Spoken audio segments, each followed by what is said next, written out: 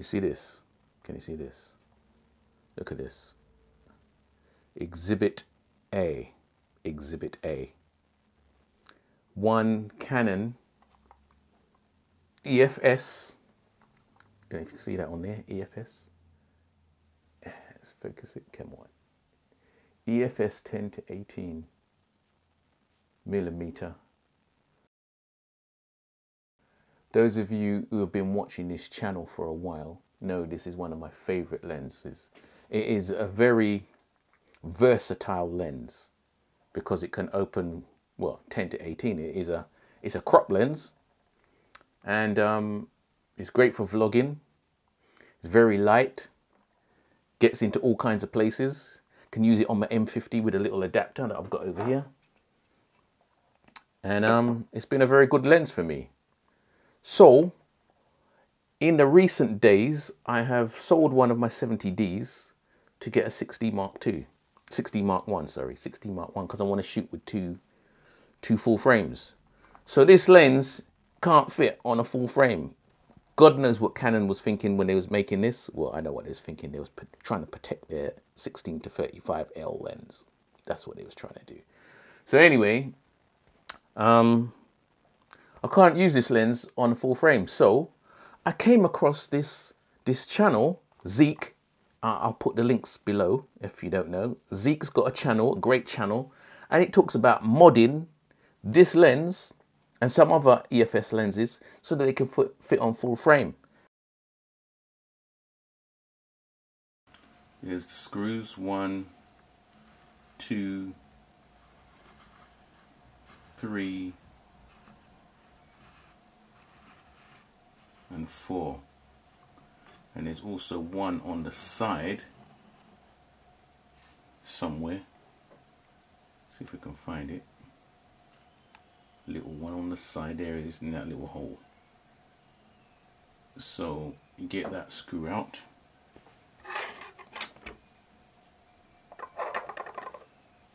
That little screw there. And then get the rest out, and this whole back just kind of lifts off. Something like that. And here's the metal mount. EF plate that we're going to replace it with. Yep, looks nice and shiny. And of course the 4 screws are in this bag. Don't want to lose those. Got all the 4 screws out. So it's just a matter of lifting the top off now. And a little grub screw in the side, of course. That was the first one I took out. So let's see if we can get this off. Should just pop off. Careful.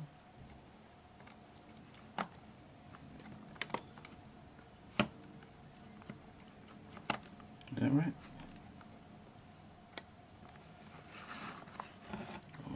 Hold on a second. Okay, there is actually 2 screws in the side. Mine wasn't coming off. This was kind of, there's another screw in here, so there's a screw inside here, and there's one in here. And mine weren't coming off because I hadn't taken that other screw out. So now I've taken it out. There you go. That's what you have inside. It's a bit bright, this. Let's turn it down a bit. Oops, go the right way. Yeah. So now you can see all the bits inside. Hopefully I haven't damaged this. Trying to get the thing off. So since I've got it open, I'm gonna just blow it out and give it a clean before I put the new one on.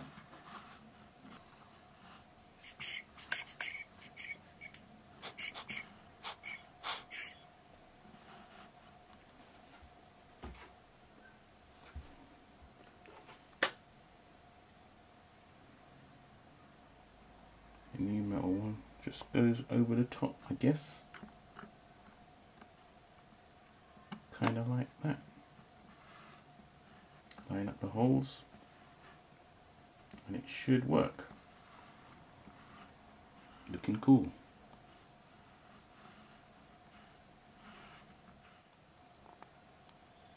Here is it on. Hopefully it's on right. Hopefully it still works. I haven't tried it yet. But yeah, it adds a considerable amount of weight to it. So my once lightest lens is no longer the lightest lens. What? Ying! Look at that. I have done the mod. I have done the mod on this lens and it is now got a metal EF mount on my EFS 10-18. It is now an EF lens. I can now put this on my 6D Mark I, and I'm going to do that right now. Let's do that for ya so you can see. Look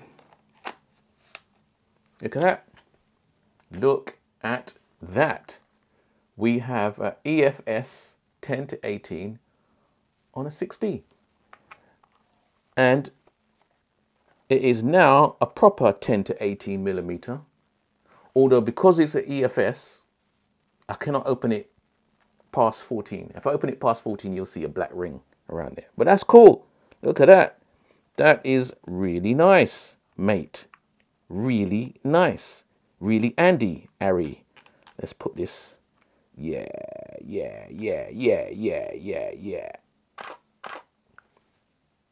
Perfect.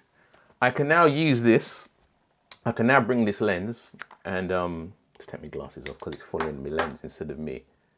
I can now put this lens in my lens bag when I go to do street photography or photo essays, and I can pull it out when I need to do some video. I can throw it on the 6D2 and get a little vlog, then fling my chin-ons back on and continue. So we set, and that's the reason why I actually did this mod. I needed to do this mod because I really needed to carry this lens. I could carry the 16-35, but it weighs a ton, and it's, well, it doesn't weigh a ton, but it's very long. And this is now my widest full frame lens, EF lens. Excellent. It's pretty easy mod to do. You send off for this metal plate at a special website that only certain people know about. Now if you go on Zeek, all the information's on there. But you send off, you send out for this metal EF plate. I got mine for 27 pounds. Pretty okay, 27 quid. It comes all the way from China, I believe, and it took about 6 weeks, so give it time. But yeah, it arrived 2 days ago, and I thought, let me do this for my channel, so you know, for you lot who might not know about this EF adapter. I mean, not adapter, this modification. Now with this metal mount on it, you can feel it's now got some quality to it. It's got some, you know, it's got some bang to it, you know. So yeah, excellent. It still fits on my adapter. Well, I'm assuming it does because I haven't actually tried it yet. This is my EFM adapter. So if I still want to use it on an EFM, look at that. Still works, still fits. So I can still use it on my M50, and my remaining 70D, which I haven't got over here, it should still work because obviously you can put AF lenses on a 70D.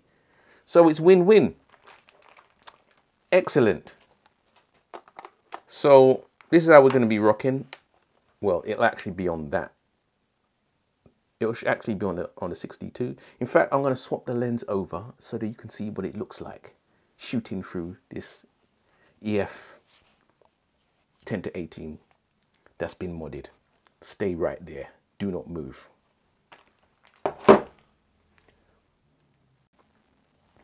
Okay, here we go. We are now shooting on the EF 10-18 at 14 millimeters. The modded EF 10-18. And this is 14mm. Let's go all the way up, or the wide open. Look at that. Woo! Time tunnel. Woo! This is at 10mm. So you can see around the edge, you can see the edge of the barrel because it's so wide, because this is a EFS lens, right? It wasn't made for full frame. So 14mm, you can just about see a little vignetting around the edge, but I kind of like the vignetting thing. It kind of frames it nicely. It makes you focus on what's going on in the center. Or we can rock it at 18, which is also good, but it is now actually wider than my 16-35, which is what I film with generally when I'm doing these little vlogs. But this is quite a weighty lens. So I've got one of those little, one of these bendy tripods things that I've got underneath my 6D2. And I have to use it. I've got a light one, a substantial one. I have to use the substantial one when I use this lens. But with this light little thing here, I can go back to using the little flenke, you know, little lighty flighty one if I need to. So it's all good. How does it look? Does it compare? Can we now compare these two lenses? You notice that's why I put a little L elastic band on that, because yeah, it's getting scared now. Anyway, it's all good. I just wanted to show you that the option is there if you want to change your EFS into an EF. It's pretty, you know, value for money, 27 quid. Well, if you think it's worth it, I think it's worth it.